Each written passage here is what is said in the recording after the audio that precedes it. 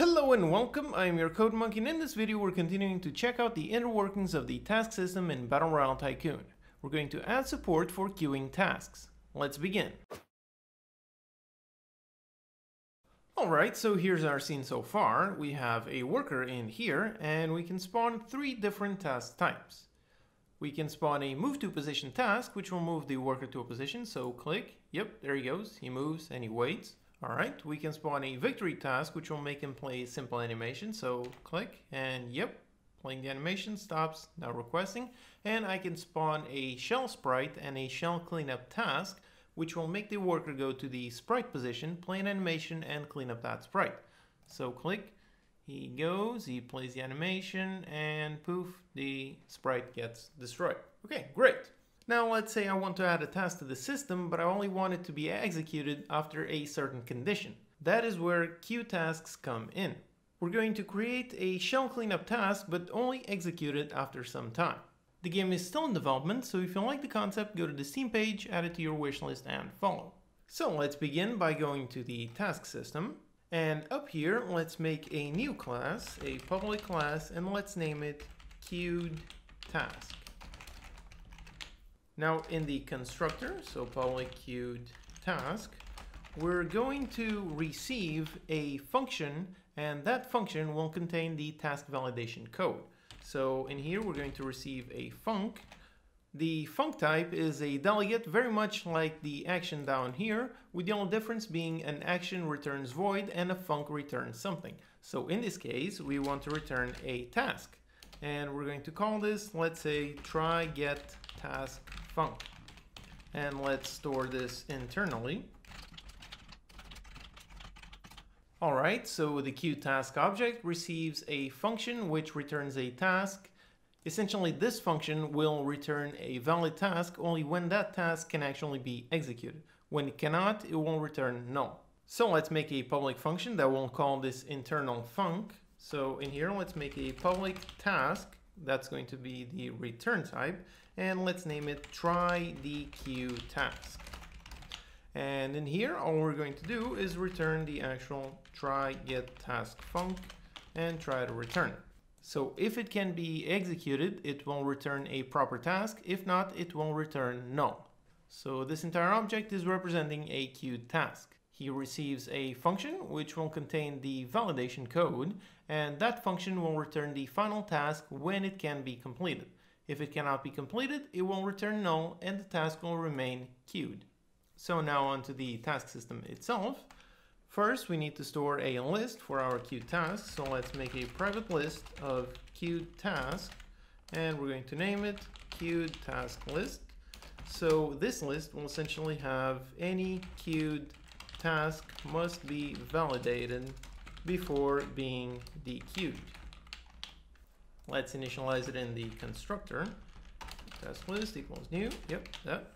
And now we need some way to dequeue our tasks. So for that, I'm going to use the function periodic, which is part of the CodeMonkey utilities, so using codemonkey.utils.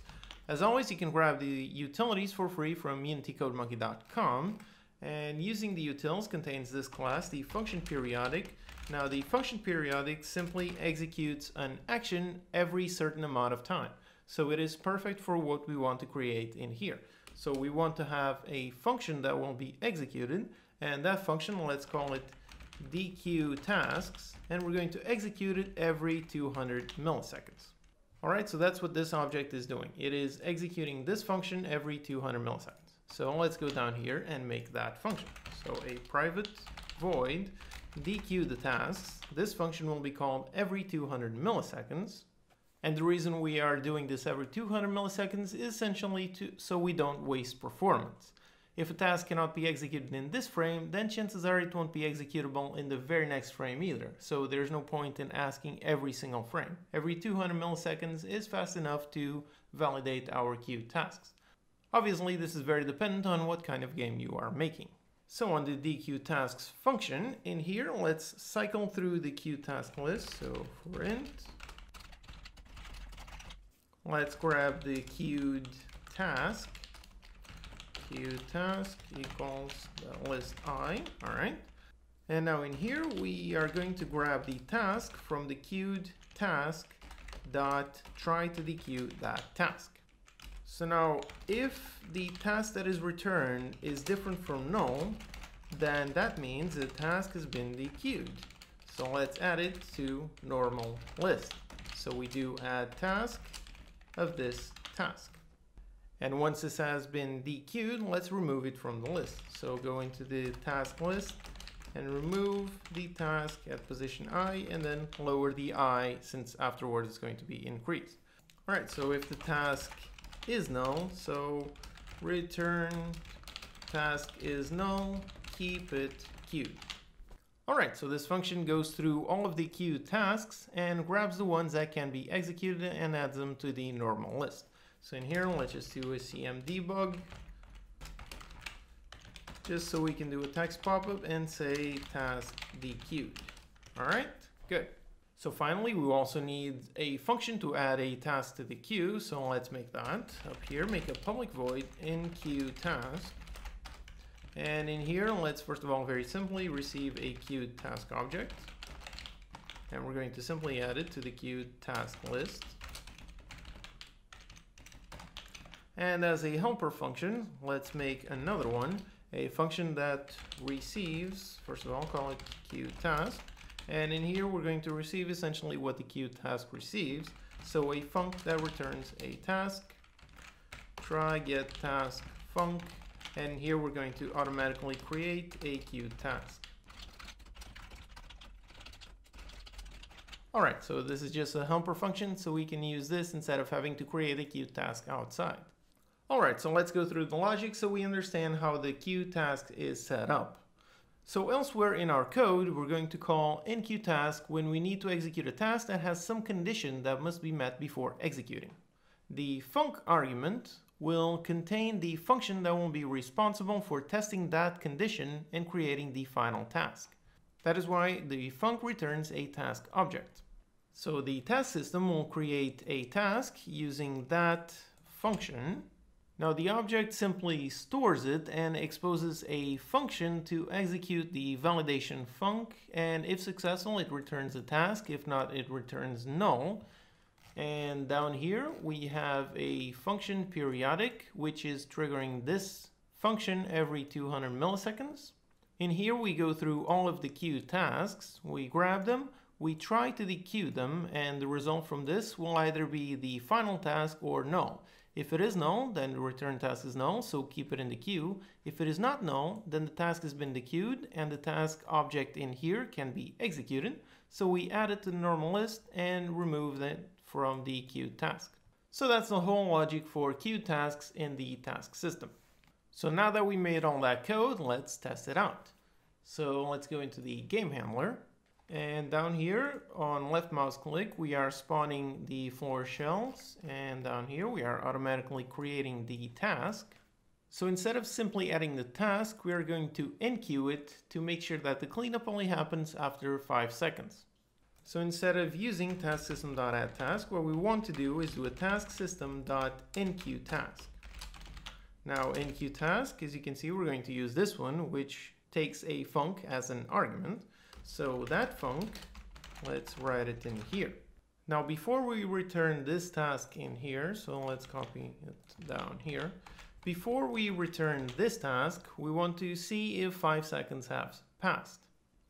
So let's do up here a float for the cleanup time, and that time will be time.time plus 5f. So 5 seconds from when this sprite has been spawned.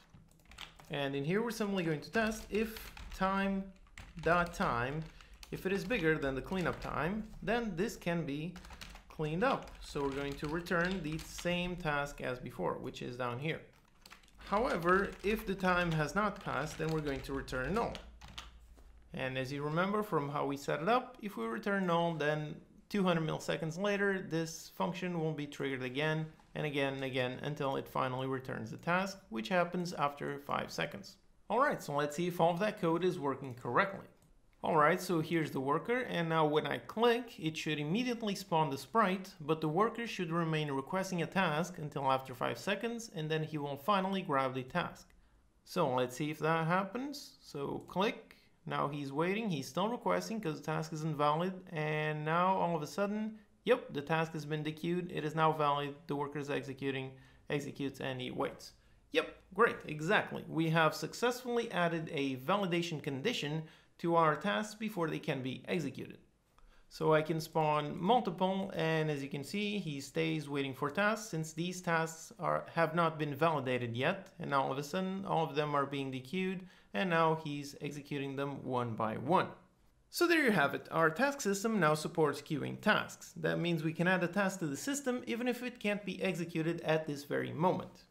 In the next video, we're going to use the queue task in a real-world scenario by grabbing weapons and taking them to weapon slots, but only if they are empty.